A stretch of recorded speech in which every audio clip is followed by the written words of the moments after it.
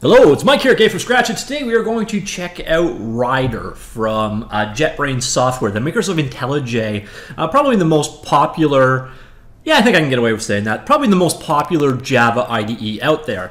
And what Project Rider, or at least used to be known as Project Rider, it's just Rider now, is basically a cross-platform C# IDE. And it supports pretty much all aspects of .NET. So basically you can run .NET applications, ASP.NET applications, .NET Core and Xamarin applications. And of note to you game developers, you can also obviously run your Unity projects with Unity plugin actually being supported directly within Rider. Which I'm going to keep calling Project Rider. I'm sorry, it's hard-coded into my head. So just so you know, I keep calling it that because that's what it used to be called when it was a beta. So why would you choose to use Project Rider? Well, essentially it came about, it is a merging or the offspring of two products.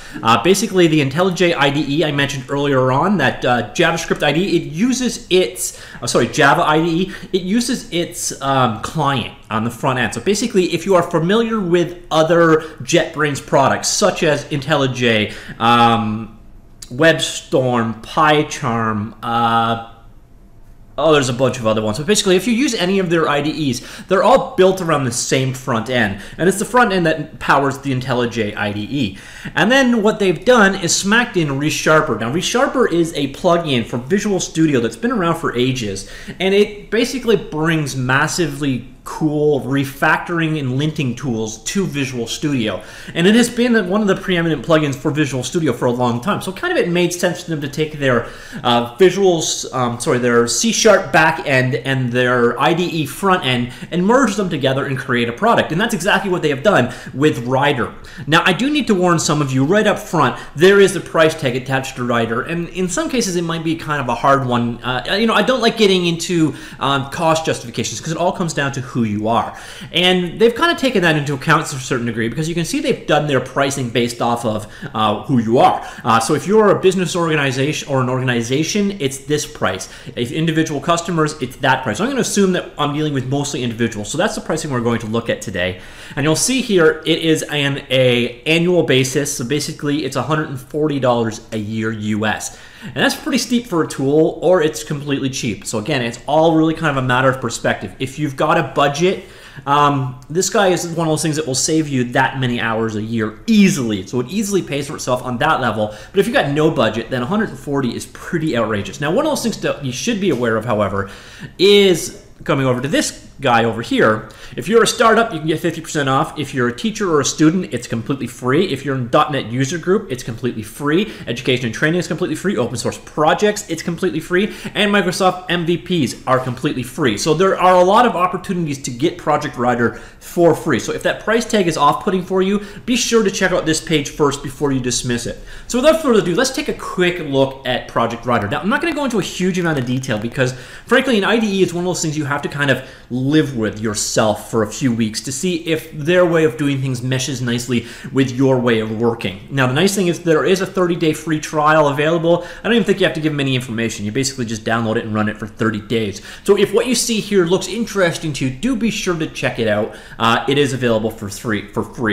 So here it is in front of you. This is the interface, and like I said, if you've used WebStorm or you've used IntelliJ IDEA, this is exactly the same thing. The interface works basically the same thing. You can customize it. You can collapse down common menus like so. You can pop them back out like so. You can hold down, get rid of it completely. Over here you see we've got other ones hidden in. Those are all controlled via the view tool window. So all the various different options are available down here. You see you've got built-in NuGet integration. It's just becoming more and more popular in the .NET world. It's kind of their equivalent of apt-get or Maven, etc. So there's pretty solid release support in there for the various different package managers via NuGet. One of the big things that's really been the shining grace for JetBrains products in general is their plugin support, and this is no exception. Project Rider, or Rider, sorry, I'll stop saying that. Rider has pretty good plugin support and pretty good customization. Here's your standard customizations. There's quite a bit to do. I'm not going to get into those levels of detail, but you see these are the plugins that have been installed out of the box. But let's go take a look at the repository, and then you can get a pretty good idea of what we are dealing with here. So these are your plugins. And sometimes, they're pretty mild. Sometimes they're quite extensive. So for example, let's say framework integration. You can see we've got different frameworks support being plugged in. AngularJS, Native Script, UIKit, Yeoman, etc. So you've got pretty solid, pretty complete plugin support. And there's a lot of plugin sharing across their different tools. And one of the nice things is if you are used to using their tools, you can jump in here and they've got a common key set, a common user interface, etc. However, if you prefer, and it's something they ask you when you first start up, yeah, I think it's available right here. If you prefer to go with another IDE's approach, so if you're already used to Visual Studio, ReSharper, Eclipse, etc. If you're used to other, in other development environment, you can actually switch to their key mappings if you want with this button right here. We've also got the ability, come up here and go into Appearance. We have themes available. You can download more, but for example, I can switch out completely to a dark theme, which is on vogue as of late. So we'll save that one out, and there you see, here it is with the dark theme. Personally, I'd rather gouge my eyes out than use a dark theme like this, but this is what people love, and you obviously have full theming support. So that is in there out of the box as well. You've got full support for, come up here and showing you in the build environment. No, not build. Where did it go? Run, sorry. Oh, here. So you've got Android integration, so you see you have direct access over to your AVD and SDK managers, or you can open a device shell, and then you've got hooks into the, if you have I'm on a Windows machine here, if I have a remoted Xamarin Agent machine running, I can do builds across to it. So there are direct supports in here for iOS and Android support via the Xamarin toolchain.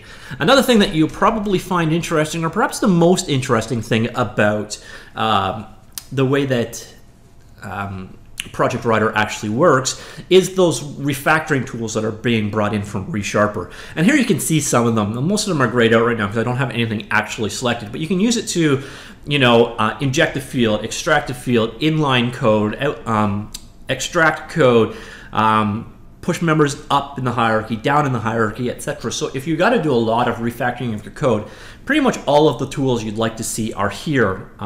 Safe deletion, moving, changing signatures of functions.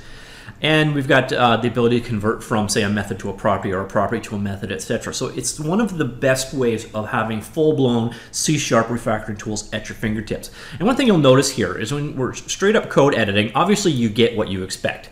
So you get your full code completion with suggestions going on. You can also integrate this directly into help. Now, one of the really cool things that Rider can actually do is it can disassemble code, which isn't really that uncommon in the world of C#, but it can actually disassemble code, and if it's a known open source project, it can link it back to the actual source code. So when you want to do debugging into compiled code that, if say Microsoft has the reference release of it available, it can actually grab that code and do a one-to-one comparison. So you're actually going through native code when you're jumping through, not just, a decompilation. So that's a pretty powerful feature there when you use it. But what you'll see here, we've got various different errors and warnings going on down the left-hand side. Quick code view, we can jump back and forth by using that, or we can up here and we can see the 4 different warnings are found. Now, I use the word warning pretty lightly, so it's got them highlighted right here. So you're seeing what's going on here is it's up vector does not match the name and role instance. So this is kind of linting that's built in. What it's doing is suggesting that you go ahead and name this guy following a certain naming convention. Now, if you don't want to, of course, you could turn that off. And with any of their suggestions, or if you have an error, etc., whenever the word is outlined or whatever, you can highlight it and do Alt-Enter. And this brings up a context menu. And therein you have the different things. For example, it's saying here that you've got that inconsistent naming warning. And if I want, I can just go ahead and turn this off. Or I can say, don't show me this warning ever again, or find more like this. And then there's also an explanation of why ReSharper is saying your code has a code smell. So it's finding code smells, code naming convention errors, and outright errors in your code, and then suggesting how you can go about and fix them. You're also seeing you're getting these various different options too. I can go ahead and refactor that code, And it was a lot like that menu we just saw, but it's going to dynamically bring down the refactoring options available to us. Another really cool kind of feature here is you can see structure. So this is basically the members, properties, etc. of the selected class that I'm currently in, and a quick way to jump between them. And you know what, I'm only really kind of scratching the surface of what's going on here. We've also obviously got database integration going on. We've got unit testings in here that we haven't really touched on. Deployment opportunities, V8 profiling, F# interactive consoles, SSH sessions. You can bring a console window directly up within this guy. We've also got some presentation options, one of which is really nice for someone such as myself, is I can go into presentation mode, and basically, so if you're projecting this across the internet, this is a pretty sweet way to do it. It just basically brings up all the fonts. I can also, I think it's with control and scroll wheel, I can scroll up my text on the fly so you can easily see this. So if I'm doing code tutorials, if you go back and look at some of my previous tutorials, I actually use JetBrains products and I use presentation mode because it does make it a very small cluttered way of showing people when you're projecting or creating a YouTube video of what code looks like. Other options they've got going on here, and then let me just bring those guys back down. So go down here. I do not know why presentation mode is still stuck in. All right, here we go. View, and then we'll go into distraction-free mode. This gets rid of all of your panels and windows and leaves you just your code and your menus. Or we can go one step further and go full-on full screen. So if you're one of those guys that wants just code, just a straightforward editor, this is about as clean as you can get. And once again, you can zoom in and out like so. But the cool thing is, if we select something like this, we still have those Alt-Enter context menus available to us. So if you're looking for a minimal code editing environment, they've got a really great opportunity and option here.